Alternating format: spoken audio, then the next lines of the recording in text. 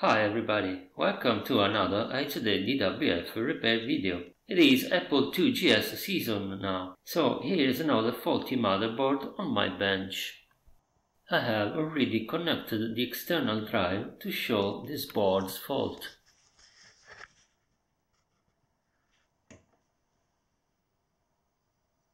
Basically, it is as if no drive is connected at all. As always, the first thing to do is to look at the relevant part on the schematics. Here is the disconnector J8. As we can see, almost every signal is going to the IWM IC. However, we should first check that all the power supply pins show continuity with the correct power rails. For instance, pins 1, 2 and 3 should be grounded. Pin 5 goes to the -12 volts rail. Pin 6 goes to +5 volts and pins 7 and 8 go to +12 volts, so let's check these first.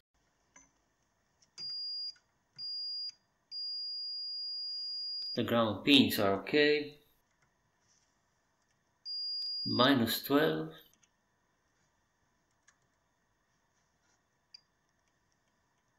+5.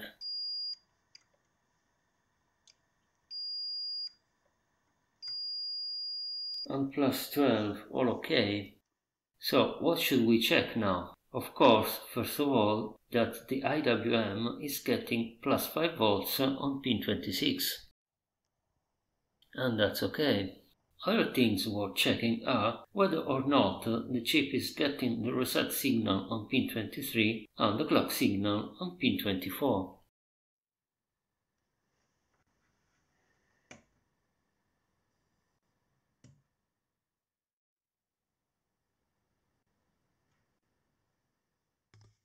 Now, in theory, I should check all the connections with the address and data bus, and whether or not the device select input shows any activity. However, I took a shortcut. Let's see first if there is any activity on pins 19 and 20 that are the drive 2 and drive 1 enabled signals.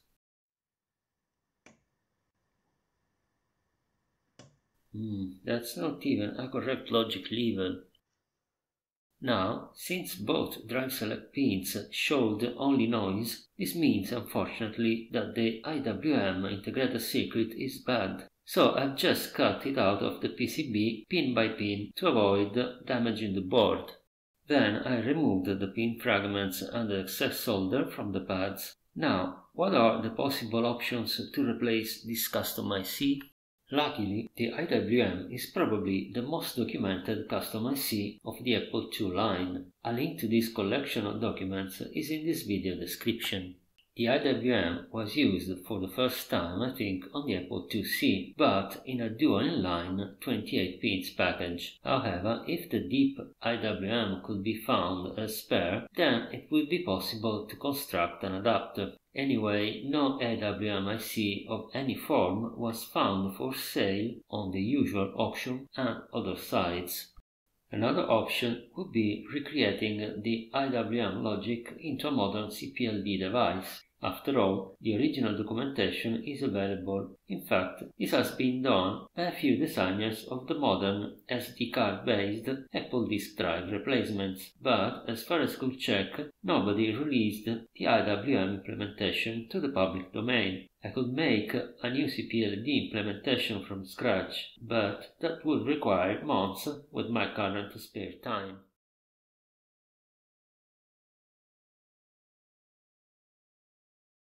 The IWM IC has also been used in all early Apple Macintosh machines, since it was enough flexible to handle also the 3.5 floppy drives via appropriate software control. Now I own quite a few Macintosh models, mainly from the years when they had no value anymore. Some of them have the DIP28 IWM like this Mac SE.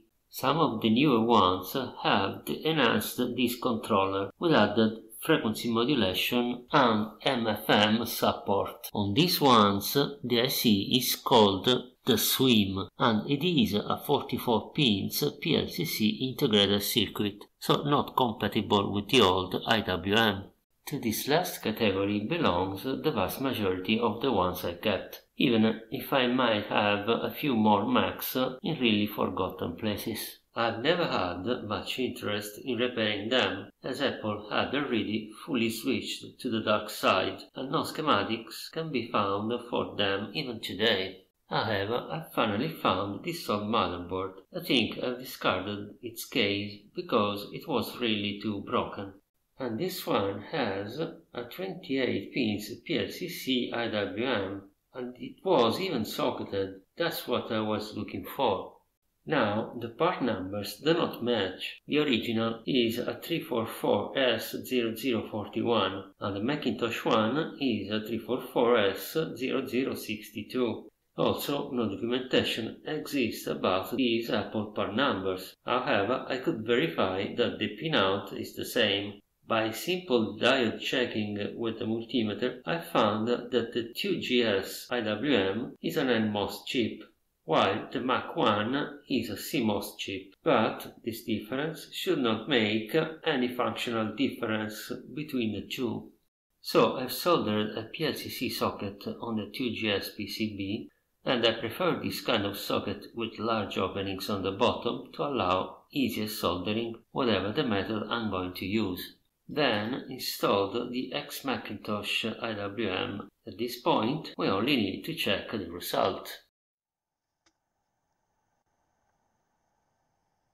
So let's power on.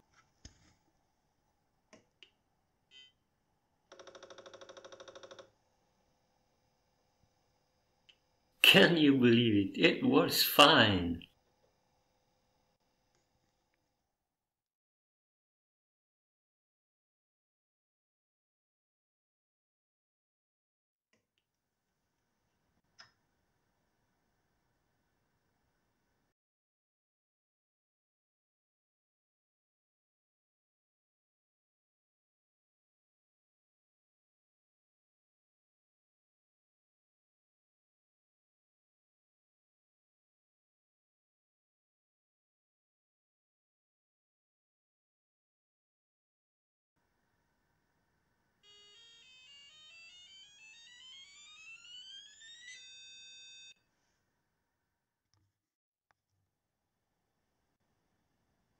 I consider this repair as a little revenge for this Apple 2GS. As you may know, the 2GS was intentionally made slower than the original Macintosh, so this 2GS was fixed with a Macintosh IC. I hope you enjoyed this short repair, that in reality took quite some time for me to try to find at least some information on the Apple Macintosh IC codes. If you have any question, please use the comment section below. It's all for now. Have a nice time and thank you for watching.